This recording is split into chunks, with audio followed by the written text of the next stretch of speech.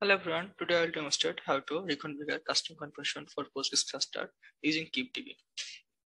So first let's take a look at our Postgres YAML. So here you can see that the API version has kubedb.com on alpha 2, then the kind here is Postgres, then the name here is demo PG, the name is demo. Then you can see that in our spec section, the version here is 13.2, which is our Postgres version. Then here the replica count is 3, which means that we are going to create our Postgres cluster with 3 replica. Then the standby mode here is hot. Then you can see that the config secret for we're going to support a custom config here. So there we have provided the custom config name here, PG configuration. Then the storage type here is durable. Then here is our storage configuration. Then the mesh policy is wipeout. That means when we're going to create, delete the Postgres instance, then it will delete all the resources that has been created for with it, like secret, PVC, and etc. So before deploying this one, we need to create a secret named PG configuration, as we have provided this one here. So we are going to create this secret with this files information, like the max connection here value is 300 and the shared buffer is 256 MB. So we're going to create a secret with this this user.conf file. So let's just create this secret first. So here you can see that we are going to create a secret here. So we have created a secret named PG configuration. Now we can deploy this demo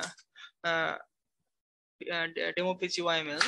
So we have just created here demo PG YAML. Then you can see that the ports are coming up now. You can see that demo PG 0 and demo PG 1 has been already up and running. Now it's running demo PG 2 also.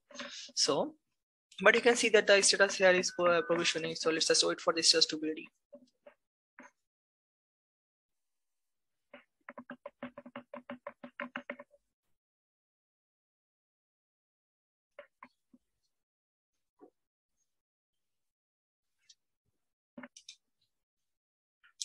As you can see that the status here is ready of this Postgres instance. So you can use this cluster now for any kind of database connection. So let's just exit into one of our pod and try to connect our database. Then you can see that we have connected here. So let's just check the configuration value for max connections.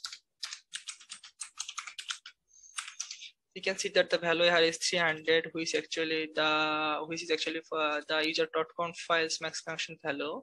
And you can also check the shared buffer value here. You can see that the shared buffer value is 256.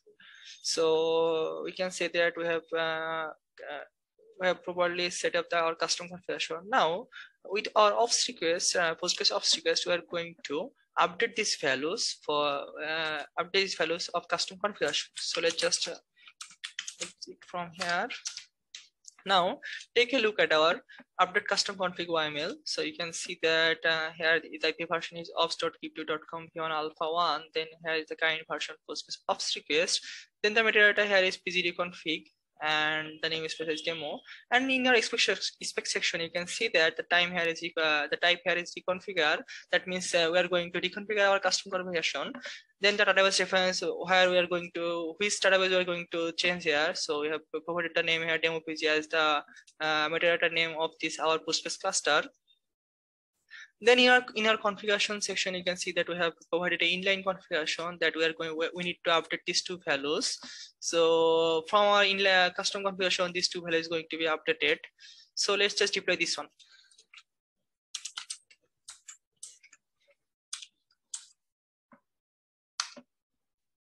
So you can see that we have created our obstacle successfully. Now let's just wait for, you can see here that the kubectl get Postgres obstacles output here is pg reconfigure, the status here is progressing. So let's just wait for the status to be successful.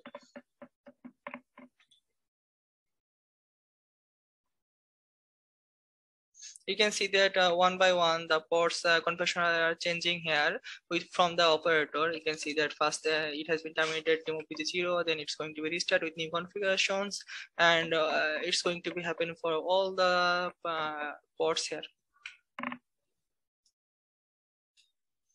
So let's just wait for all the ports to be upgraded updated with the new configuration values. So let's just wait for the status here to be successful.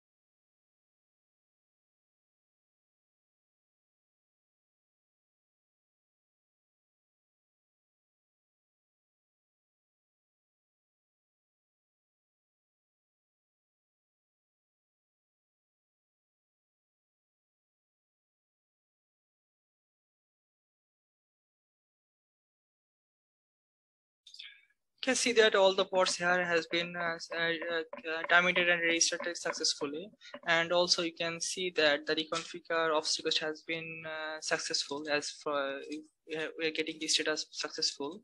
And now let's check the port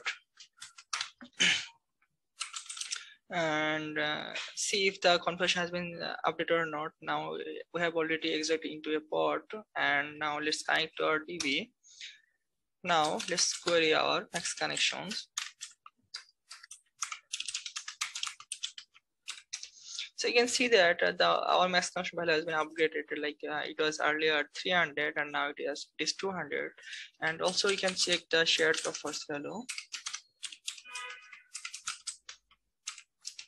So you can see that the value here is 300 MB and it was earlier 256 MB. So you can say that we have successfully done our reconfigure of request. So that's all from my side. Thank you everyone.